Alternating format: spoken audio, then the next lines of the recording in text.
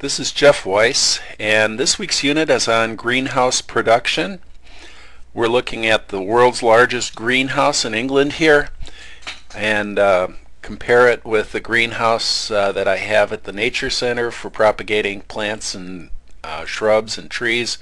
It's 10 by 20 feet, and so you can see the range of sizes and shapes and functions of greenhouses. Particularly anytime you take a drive in the country, you're likely to see hoop houses popping up and other greenhouse facilities in farm country, and you see a lot of them in the suburbs at garden centers and other places that sell especially to the landscaping industry. More about this production method and this type of structure in the following slides. So this week we're going to have you be able to distinguish between greenhouse and nursery production and how each of them fits into the broad field of horticulture. Going to give you an assignment to visit a greenhouse or a nursery business and to begin to identify with these small business owners and to look at the issues and the cost drivers for this business in the Midwest. And finally, looking at some of the techniques, plants, transplants, container and in-ground production, hydroponics, and your discussion this week will be on aquaponics.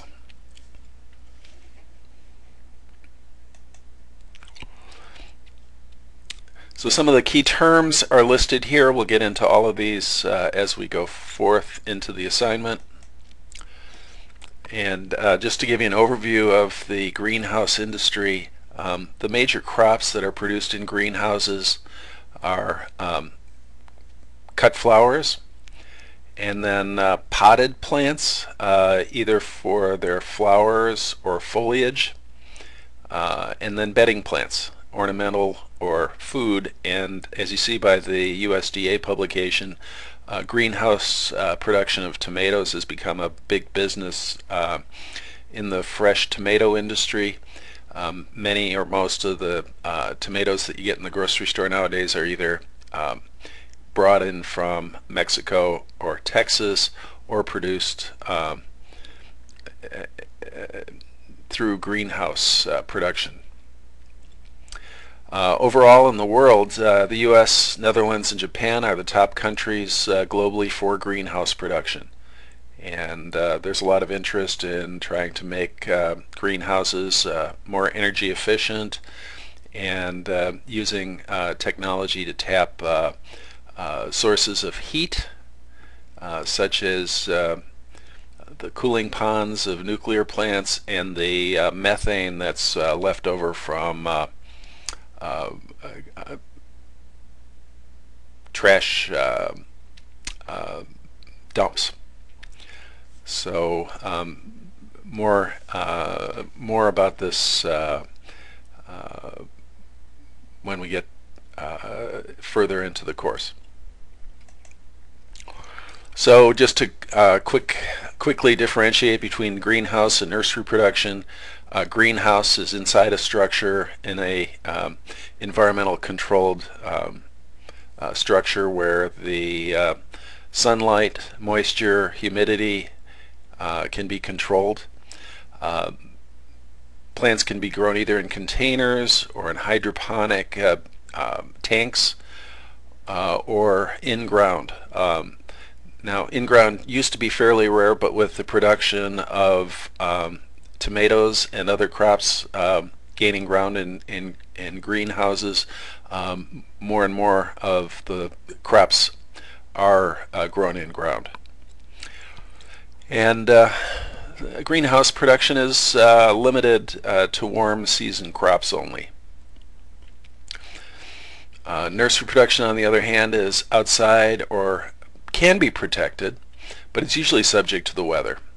And again, plants can be grown either in containers or in the ground, and either cool season or warm season plants can be grown in nurseries. And warm season plants are frequently protected in nurseries by use of plastic culture. So some plastic covering is frequently used even though the plants may not be enclosed in a structure. So for greenhouses, the advantages are mainly that they can provide a head start for field-grown crops. I use a low tower, a low tunnel to protect the plants in my garden. I usually plant end of March, beginning of April, 6 weeks before the last frost. And I can be pretty confident that at least my cool season plants will survive the frost and snows of early April. In my greenhouse, I start planting native plants in pots starting in January, and I start out with the heat at 45 degrees and bump it up to 50 and 55 and 60 degrees as the season advances. So I can start growing native plants in January and have plants ready for sale at our plant sale in April. We have a Earth Day plant sale at the end of April, beginning of May, and I grow usually 2,000 or more plants in that little greenhouse in time for that sale. Crops can be grown during the off-season in greenhouses. Quality is high as the growing conditions are controlled, so at a constant level of temperature and humidity and carbon dioxide and sunlight, quality and consistency of the plants are likely to be quite high. And it needs to be because usually only high-value plants are grown in greenhouses. And greenhouses also allow for tropical crops to be grown in temperate zones year-round. Now, the disadvantages of greenhouses are that their initial cost of buildings and equipment is high. They have high overhead due to the operating costs, especially energy if the greenhouse requires heat. And that means that they are generally limited to high-value or premium crops. And greenhouses, unfortunately, are not suitable for all crops, and the size of the plants that can grow in greenhouse are limited, so it's not practical for larger materials such as fruit trees and other large plants. So another cut at the production costs. We have the direct costs of building of construction and labor and materials. Energy, I think, would be considered a direct cost, and then there's a range of indirect costs, also called overhead, of utilities and taxes, depreciation, administrative costs, and then a third area of cost for people in the greenhouse business is marketing, which includes selling costs, transportation, packaging, and advertising.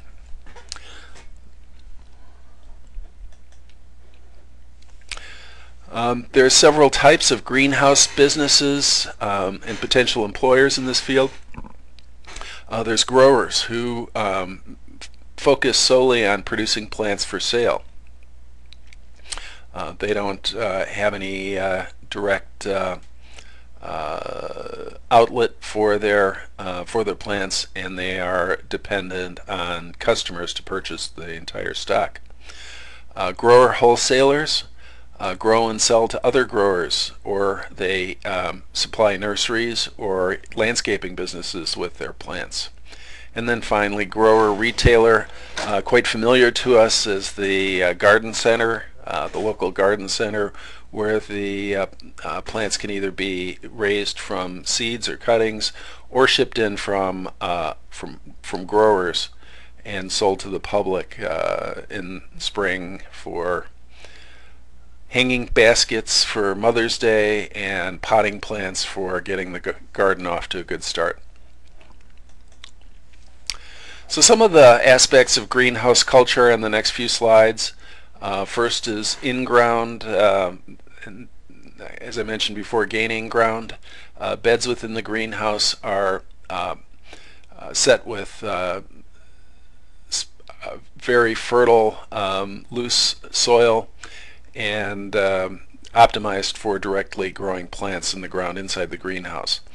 Like all greenhouse plants, they must be monitored closely for disease and pest problems, and it's frequently cover crops that are used in between production periods to build the soil.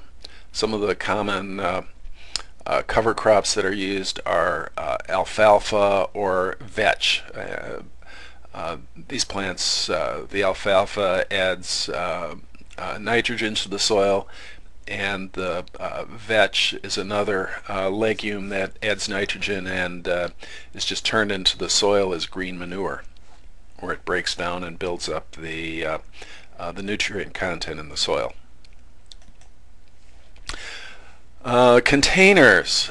So for plants that are not grown in ground, that means they're grown in some sort of container, and they can vary from plug trays to large potted plants. Usually containers are kept short-term. Plant tolerance, and plants will thrive in containers only in a greenhouse for only so long. Some of these containers are extremely mechanized. I was in the business of selling culinary herb plants a few years ago, and we purchased trays of plugs from a supplier who specialized in this.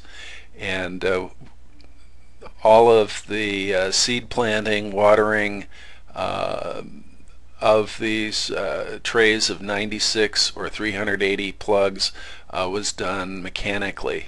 No one touched the plants. And then we purchased them, and then we did the work of transplanting and finishing the plants, and then selling them at farmers markets and at plant sales.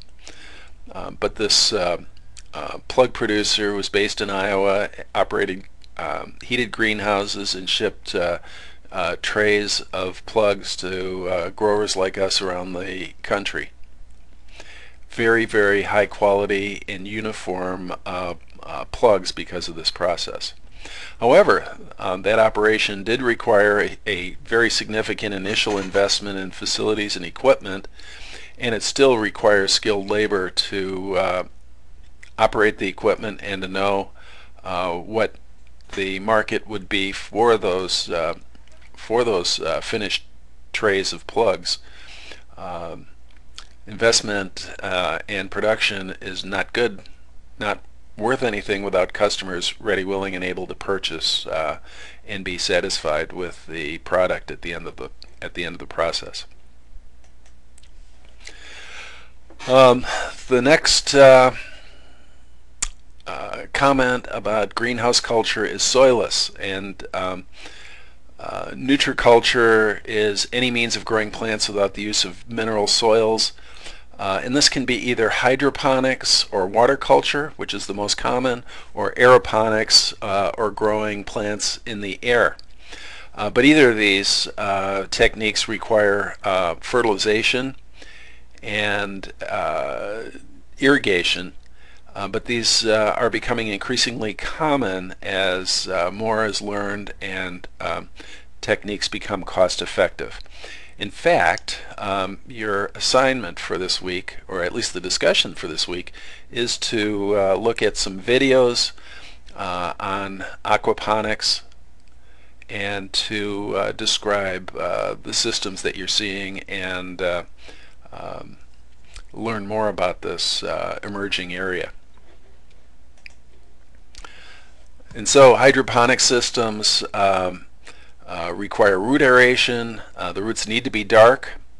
The plant needs physical support, which the roots in the ground would normally provide, and they need a supply of nutrients to support their growth.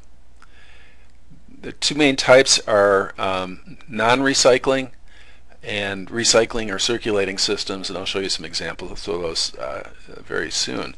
But you can see the production that comes out of hydroponic systems can be very, very high quality and consistent.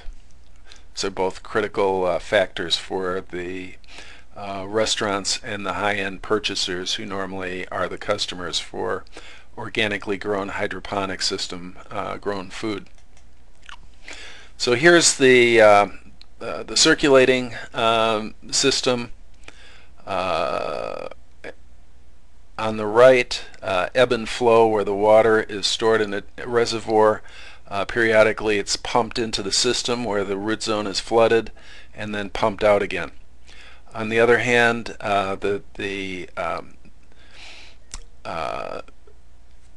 other system is a drip system, a top drip system, where the water is supplied in drip lines to the top, and any water that flows through the pot back into the pan will return to the system. So these are both recirculating systems, and they have the benefit of being extremely effective at conserving water. Most irrigation systems, outdoor irrigation systems, waste most of the water through evaporation or infiltration into the soil. Hydroponic systems and aquaponic systems can be 98% able to recycle and reuse the water. So aeroponics are a system for providing the support for a plant and keeping the roots in the dark without having it constantly flooded with water. A passive hydroponic system is one where the water level is maintained and not constantly recirculated. These are both less common systems than the hydroponic recirculating systems that we saw in the prior slide. So what is where this is moving, particularly for us urban types, is toward a system of urban horticulture, urban agriculture, making use of industrial buildings that have been abandoned for their industry, or making use of small urban spaces, vacant lots, brown fields, and being able to grow plants and realize the benefits of horticulture while taking advantage of the proximity to customers and some of the opportunities for using recycling energy and waste products from the city. So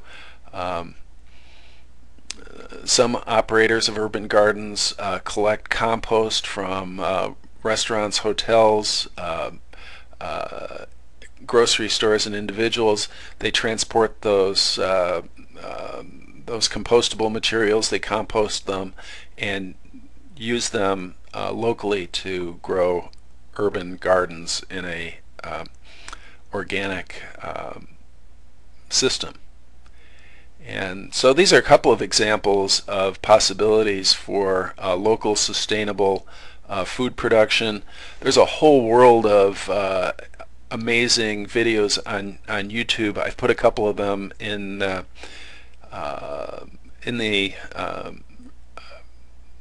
video file for this week, but I also came across a place called The Plant. It's a converted meat locker on the south side of Chicago, and they're doing some amazing things to implement sustainable horticulture, aquaponics, and hydroponic systems that make efficient use of energy,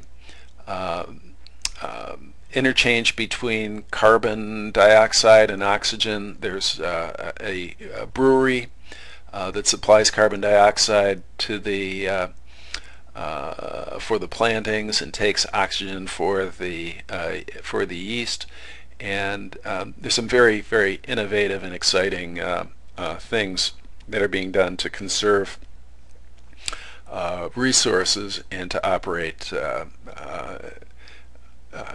within an urban environment, taking advantage of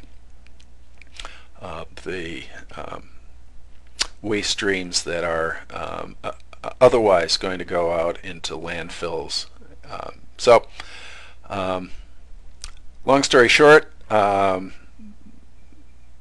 this is an interesting time we live in, and I hope you'll take this opportunity to become more familiar with some of the sustainable practices that are starting to be developed. So that takes us to aquaponics. Combines hydroponic growing of plants with aquaculture. The fish waste is applied as fertilizer for the plant roots, and the plant will remove that fertilizer and supply fresh water back to the fish. Tilapia or perch are some of the common fish used in aquaponic systems, and the grow beds receive the water containing the nutrients in the waste from the fish, and they can either be aquaponic systems can either be in greenhouses or in indoor buildings under artificial lighting. Now this example, these photos came from Growing Power, which is a Milwaukee-based organization. Very, very innovative practices for sustainable urban agriculture, and they are moving into the Chicago area, where they're setting up operations and developing some of these same practices. Another excuse me. Another very innovative organization is The Plant on the south side of Chicago, and they have a website where basically they make all of their operations and practices public information to anyone who wants to learn from them. So stepping back to the greenhouse industry, some of the major issues and opportunities that these operators deal with every day are their costs, the direct, indirect, and overhead costs, competition from local operators, and then the big boxes. The big box stores. Home Depot has become the leading plant seller in the U.S. In the Chicago area, Home Depot takes truckloads of plants that are produced in Florida and transported to Chicago and sells them locally.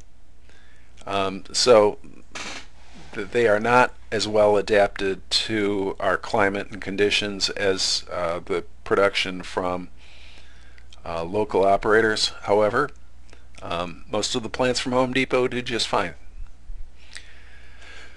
Excuse me. And then additional issues and opportunities involve planting for changing consumer tastes. In other words, there's fads and styles in garden plants and cut flowers, just like there is in everything else. And so the last thing a greenhouse wants to do is to get stuck with a bunch of plants that nobody wants to purchase.